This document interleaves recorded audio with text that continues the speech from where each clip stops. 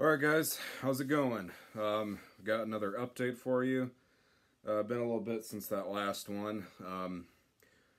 Wanted to do one last week, didn't really get a chance to. March has been shaping up to be just as crazy as last month for me. And then, of course, everybody knows what's going on with the coronavirus and all that stupid bullshit right now. So, yeah, it's just been a crazy first couple weeks of March. Um, and yeah, I don't know. I don't want to get into it. It's just these past couple days with everything and all the cancellations has just not been fun. Not been fun news to hear, especially when you've invested so much money. Like Steelfest, I was gonna go, canceled, or no, they postponed technically, but basically is canceled. Because who knows if that same exact lineup will be what it is next year that it was supposed to be this year. Um, I was supposed to go to a Panopticon show in Kentucky at the end of the month, but that got postponed. I'm supposed to go to MDF, but nobody knows what's going on with that yet. But at the rate all this other shit is going, it wouldn't surprise me if that gets canceled too. So it's just not been fun. Stupid people freaking out about a flu. That's it. If you're sick, stay the fuck home and stay away from people. It's not that difficult. And then, yeah. But anyways, you guys did not come to this video to hear me rant about stupid white people and the coronavirus. You came here to see some music, to talk about some music, so let's get to that. So, I think we'll start off with the CDs. Got a few here. This first one I picked up while I was in Colorado Springs. Me and my girlfriend took kind of an extended weekend down there, and it was very much needed. Just incredible. Probably one of the coolest things I've ever done, besides maybe go to Finland for Steelfest. This was definitely up there as one of the coolest things I've ever done in my life. It was just awesome. But anyways, we went to one record store while I was there.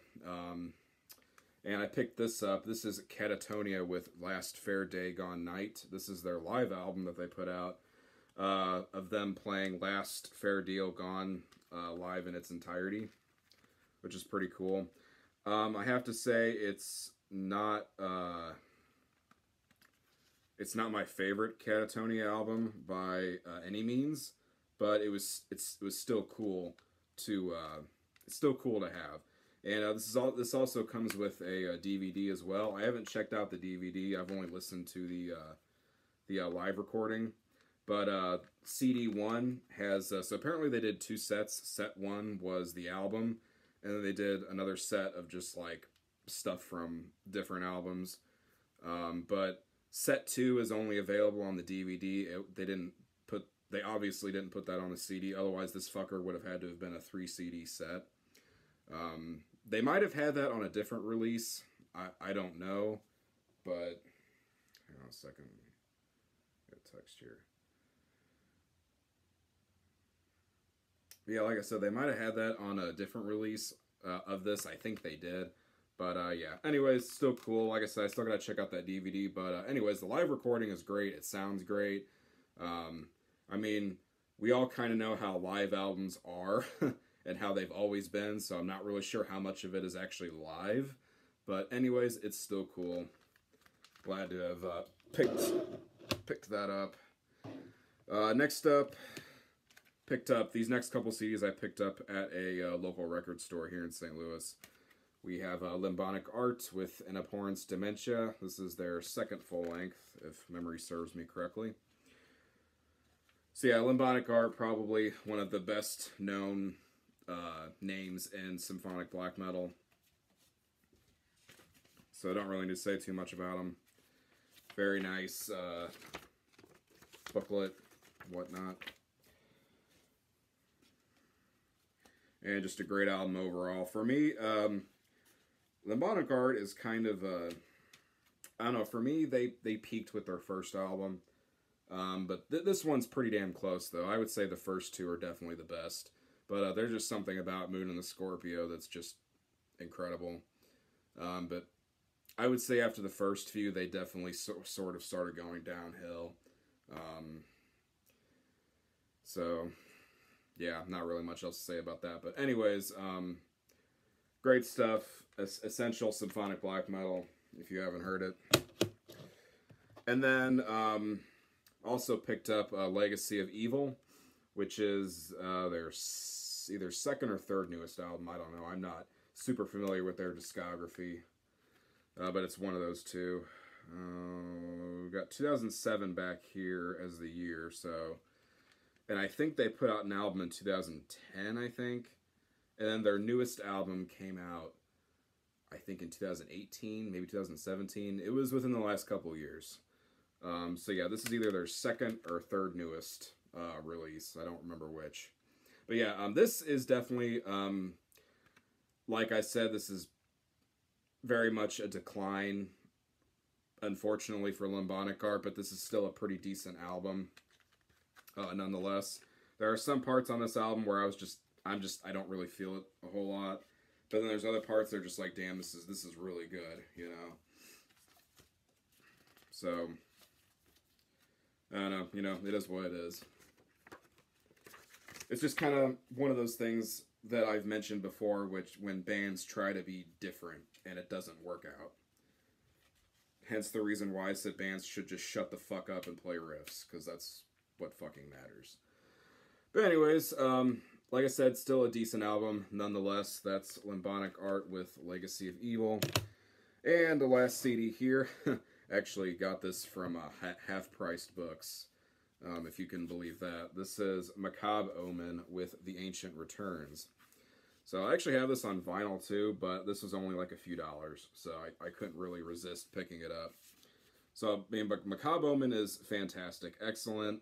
Kind of epic, I guess you could call it epic pagan, maybe not pagan, I don't know. Kind of like epic black metal from Greece, if you couldn't fucking tell, even just from the album cover, you know, and then from this right here, from, yeah, that right there, if you couldn't tell. But yeah, excellent stuff. I hate that it's a fucking digipack, but like I said, this was only a few dollars, so I couldn't really complain. And this band is awesome, and it's really a shame that they don't get a lot of attention, but I also don't know if this band has done anything recently. I think this is like their second album. I don't know. I'll have to check up on it though. But anyways, if you haven't checked out Macabre Omen, you're missing out. So give it a listen. Good stuff. That's Macabre Omen with The Ancient Returns. Alright, let's move on to the tapes. First up, we have Droop with Blood in Our Wells. Droop's fourth full-length. And this is the recent cassette reissue through Dread Records, who are currently in the process of reissuing all of the Droop albums on cassette tape. For some reason, they skipped The Swan Road, which I think The Swan Road is the third album. Pretty sure it is, because according to Metal Archives, this is the fourth, and then I think Swan Road is the third. For some reason, they skipped that one when they were doing these reissues. I don't know why. But yeah, these are limited to 100 copies, hand-numbered. I have number 17. So again, another great reissue done by Dread Records. Miguel always does a great job with these reissues, so can't have no complaints whatsoever. So yeah, good stuff. Droop, Blood in Our Wells. Droop is a fairly well-known band. Don't need to say too much about them. Next up, we have a USBM act that's really been kind of picking up some popularity in the underground. This is Valak with Years Deprived. So yeah, one-man raw USBM project. I believe this is, I think this is supposed to be a demo. It's not a full length, I know that. Released through Appalachian Noise Records. Just comes with just a simple J card, nothing special. But yeah, excellent raw US black metal. One of the better raw black metal bands going these days. I mean, as we know, it's a fucking cesspool of raw black metal bands these days. So it's really nice when you can weed out, you know, the good ones, and this is one of them. So give Valak a listen if you haven't. That's Valak with Years Deprived. Alright, next up we have a Russian band that I believe I talked about in my last video. Yeah, it was definitely the last video. We have Wintar with Inner Sorrow. So Wintar is very interesting project. I mean, this dude just has a shit ton of releases. It's borderline dry in the light. It's just a shit ton of releases, shit ton of albums, bunch of splits, and all that good stuff. But this is just a project that I'm absolutely in love with. I think every release this guy does is just gold. So yeah, nice little booklet there. Released through Snowfalls Forever, limited to 65 copies. I have number 11.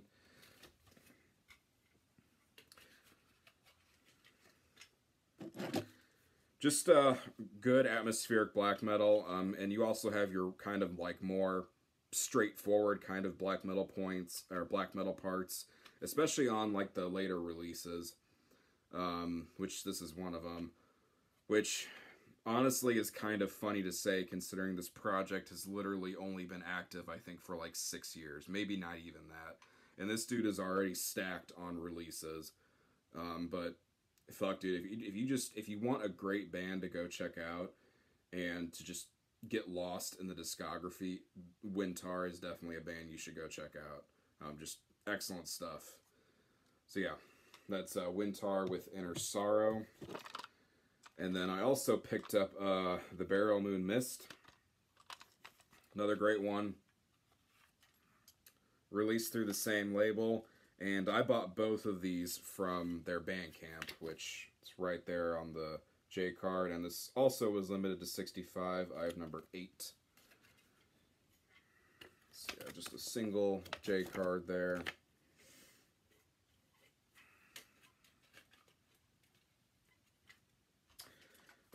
They've also got these listed on Discogs as well. So if you didn't want to, and they're super cheap. They're like, I think it's like, I can't remember off the top of my head. You know what? I'm gonna check right now.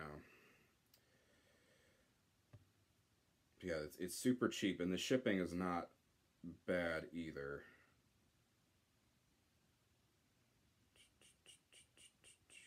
Let's see.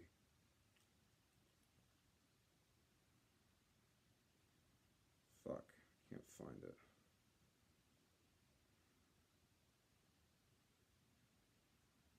Forgot I didn't buy these off Discogs. I bought them straight from the Bandcamp.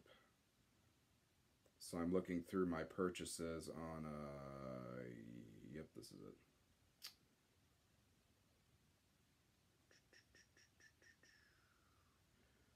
Yeah, like $5. Seriously, it's a good deal.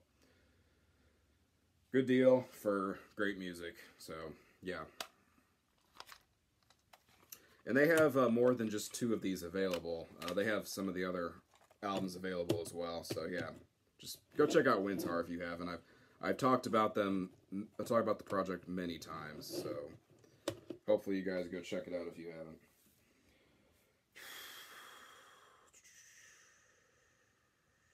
One second here.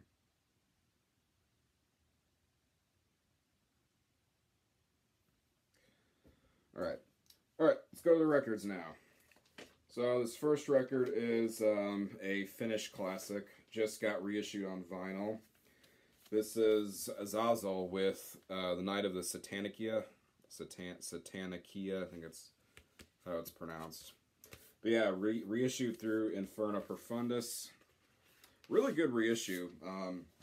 I wasn't expecting this reissue to be this nice, but goddamn, it's nice.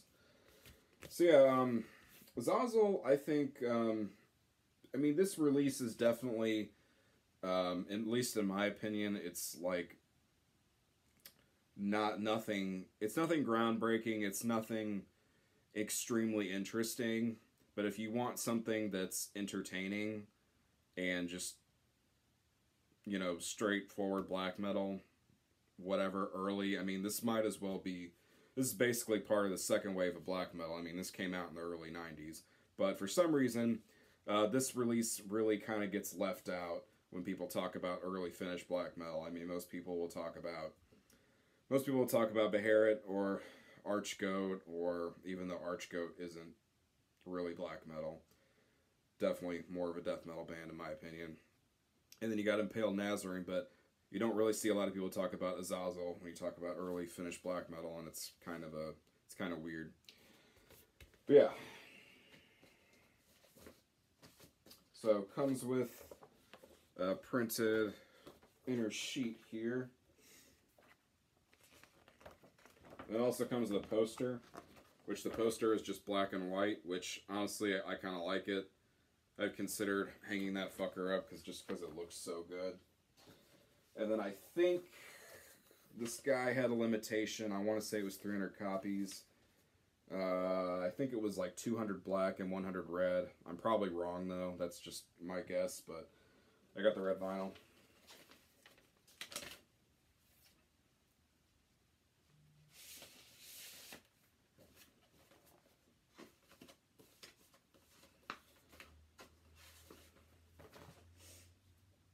And of course, I think, sadly, I think these days Azazel is best known for their infamous performance at Steelfest a few years back, where I can't remember if it was one of the guitar players or the bass player, somebody like fell down because he was so fucking drunk. The whole band was fucking wasted. I'm pretty sure videos are still up on YouTube, but anyways, if you've seen that and you've never really listened to Azazel, I definitely recommend checking this out. This is definitely a staple in the early Finnish scene, and it definitely deserves some more attention. So yeah, check it out if you haven't. That's Azazel with the Night of Satanikia. All right, and next we have talk about some more Finnish shit. Something else that just recently got reissued. We have Behexen with My Soul for His Glory. Behexen's third full length. So, Deborah Morty just reissued all of the Behexen albums except By the Blessing of Satan. So, which I don't quite understand that at all. And if anybody wants a download code, there you go, because I don't need it. But, anyways, yeah. They reissued all of them except By the Blessing of Satan. Why? I don't know. Maybe they weren't able to get the rights, get the permission to do it. I don't know, which is dumb. By the Blessing of Satan is, in my opinion, Behexen's best album. That's where they peaked. They haven't, in my opinion, they have not topped that album since.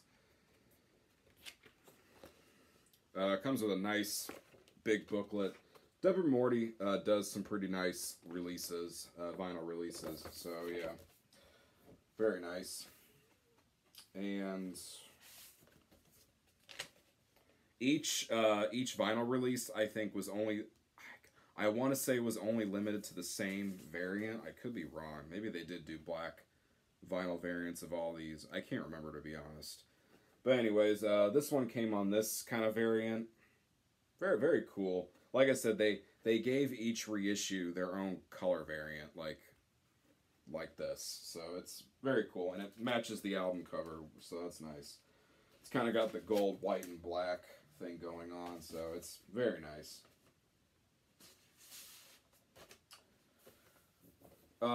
So as far as the music goes, like I said, this is definitely a step down from By the Blessing of Satan, which came out right before this.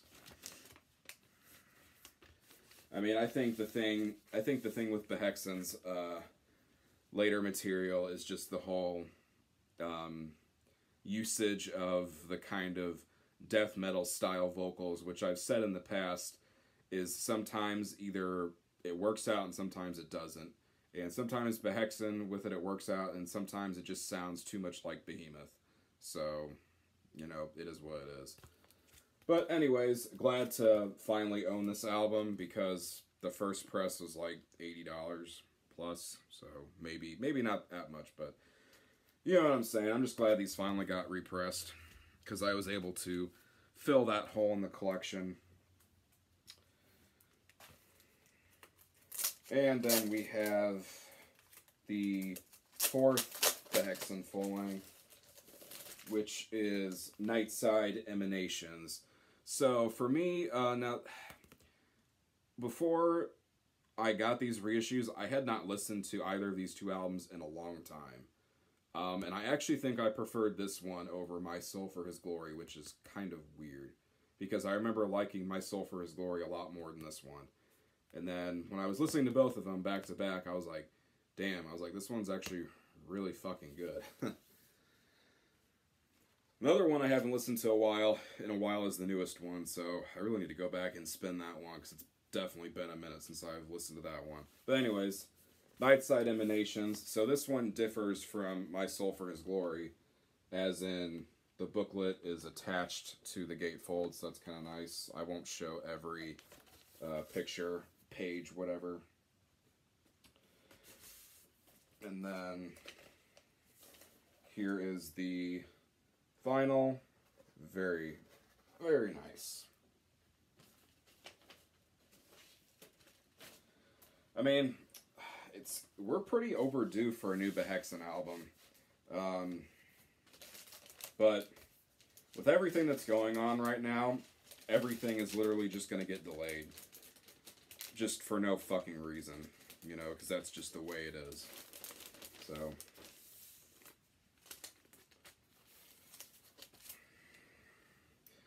But, anyways, I'm not sure if these reissues, what's left of them, but if you're needing any of them to fill a hole in the collection, you might as well.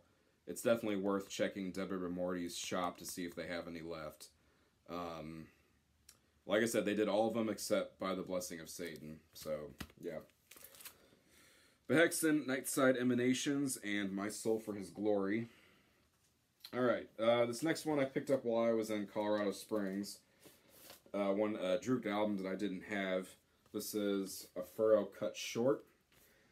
And I think this is Drooped's either second or third newest album. I can't remember. Droop has a lot of albums, so I just can't keep up with it. Or I don't have their discography, you know, memorized in my head. So, but yeah, nice gatefold. Released on Season of Mist, Underground Activists.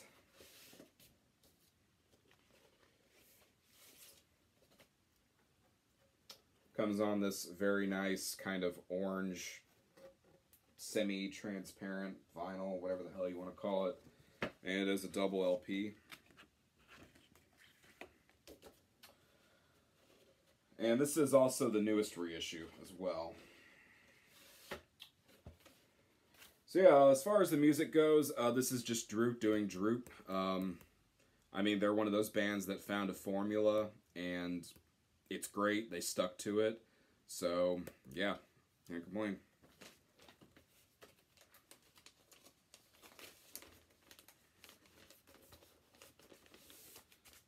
So, yep, that's Droop with A Furrow Cut Short.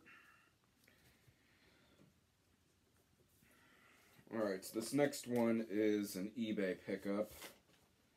Got some more Catatonia. This is Viva Emptiness. Definitely one of my favorite Catatonia albums, probably in the top 3.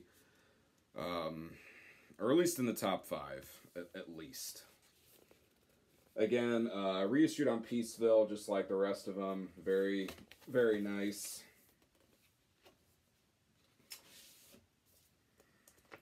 And printed inner sleeves, and I believe it was just black vinyl. Yeah, just black vinyl.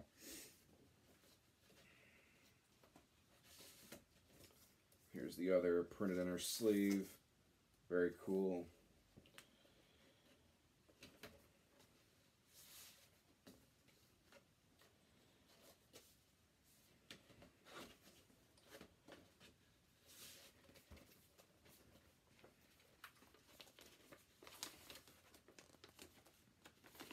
This fucker back in here so I can move the fuck on.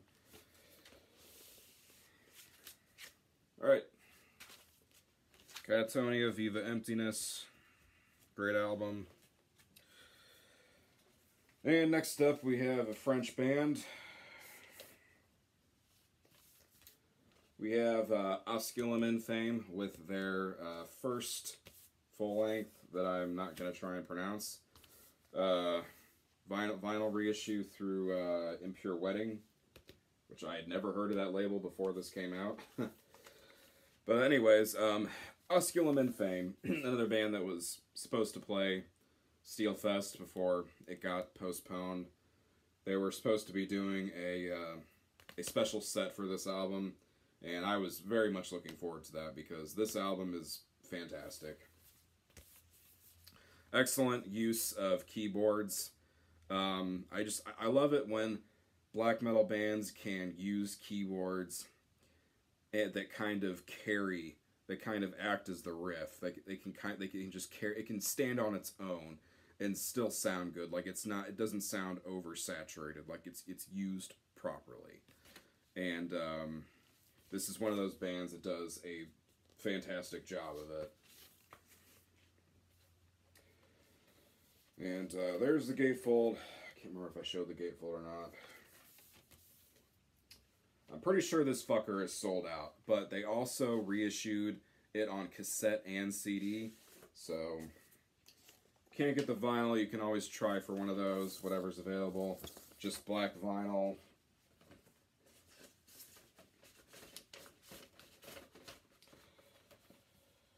But yeah, definitely, out of everything I'm going to show in this video, I definitely recommend checking this one out.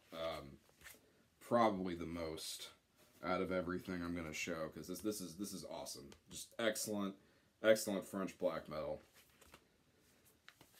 That's Osculum fame.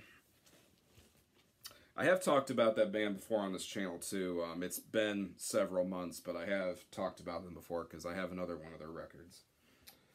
Alright, next up. I believe this is my first, I think this is the first 2020 release that I'm going to show for the year. Excuse me. We have The True Werewolf with Devil Crisis. So this has been a long time coming. As most people that are familiar with the project know, The True Werewolf has been one of Laurie's projects for some time now, and he finally decided to put out a full length.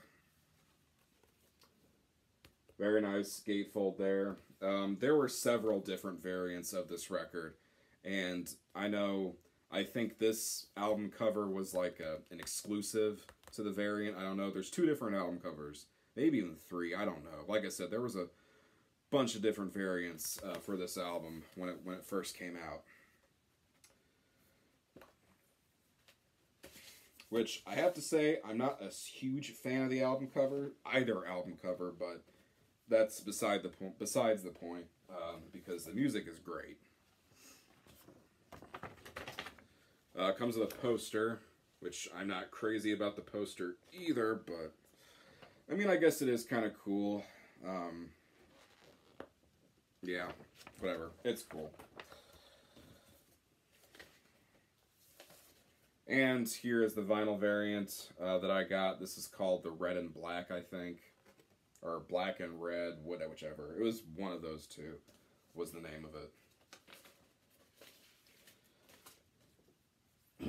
But yeah, as far as the music goes, this is definitely kind of a mixture of different styles. You have kind of like, you know, very Satanic War Master sounding stuff. The last track on the album, you know, is kind of like a heavy metal related song, which honestly I think that's I can't remember off the top of my head, but I thought somebody told me that was a cover. I don't remember, which I'm probably going to get crucified for not knowing that, but I honestly don't know. And then you also have kind of like the tracks that are more keyboard oriented, just way more than what you would hear on a Satanic War Master song. So, because I've heard a bunch of people say that this is basically, you know, a follow-up to Fimbulwinter, which that's absolutely not the case. Yes, there are a couple tracks on here that could easily be on a Satanic War Master follow-up, but this album as a whole sounds nothing like Fimbulwinter in its whole. So yeah. But anyways, great release overall. Yeah, True Werewolf with Devil Crisis. I mean, I'm pretty sure a lot of people are going to be talking about that album. So, all right, the last two records are ones that I picked up when I was in Colorado Springs at that same record store. Both by the same band, a band that I've been wanting to get more stuff by. Band that I've been wanting to get more stuff from for a while now. I was kind of pissed though because I kind of found out that I overspent on them a little bit, but I was just like, whatever, you know, it's too late now. But anyways, we have Winter Filleth with The Ghost of Heritage. So Winter Filleth is just kind of an atmospheric black metal band from the UK. Great project. Just everything these guys have done has just been great. So you got a nice gatefold there with lyrics. Put out through Candlelight reissue through Candlelight and Spine Farm. It's been a long day. Shut up. If you follow me on Instagram or you're friends with me on Facebook, I posted something on my story today. And if you're wondering why I seem a little out of it, that's why. Because I was dealing with that fucker. And I'm just glad to be done with it. But anyways, double LP. So this is Winter Filleth's first full length. And I'll be the first to say that this is definitely my least favorite out of all of their albums. They definitely... It's not bad by any means. It's still a great album. It's just you can tell they were just kind of like, this is just their introduction into what they would become. Like later down the road, they would incorporate much more kind of like, I don't know if I want to say folk influences, just different things that makes their later albums much better. But this is still a great album. Just in my opinion, it's their worst album, which that's not saying much because, as I said, this band is awesome. But yeah, definitely go check out Winter Filleth if you haven't. They have a handful of albums to check out, so just great band. And we have the Threnody of Triumph, which is the second or third album, one of the two. Pretty sure it's the third, though. Again, another Candlelight reissue. And gatefold, lyrics. So this album is one of the best, in my opinion, along with... damn. Shit, I can't remember the name of it. Can't remember the name of it. But... anyways, yeah, this is definitely one of the best in my opinion. We have blue vinyl, so very nice.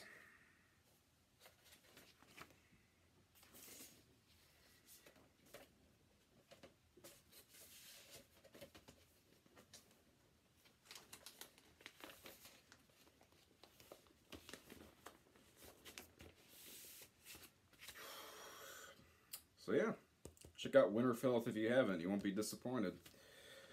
That's it for this video, guys. So, what is today? I think today's the 13th. Yeah, that's right, 'cause it's Friday the 13th. Because everybody makes those god-awful Friday the 13th jokes. And stupid Facebook memes. But anyways, the next couple weeks are going to be pretty busy for me, so... I mean, the hope is to have another video up by the end of the month, but we'll see. May not see another video until maybe early April. Just depends. But anyways, thanks for watching, guys. I appreciate it, especially for those of you that stick around through the long-ass videos that I do. But yeah. Take care, guys. Be careful. Make sure you stock up on toilet paper because that's the most important thing during this great time of peril. Anyways, I'm done. Take care, guys.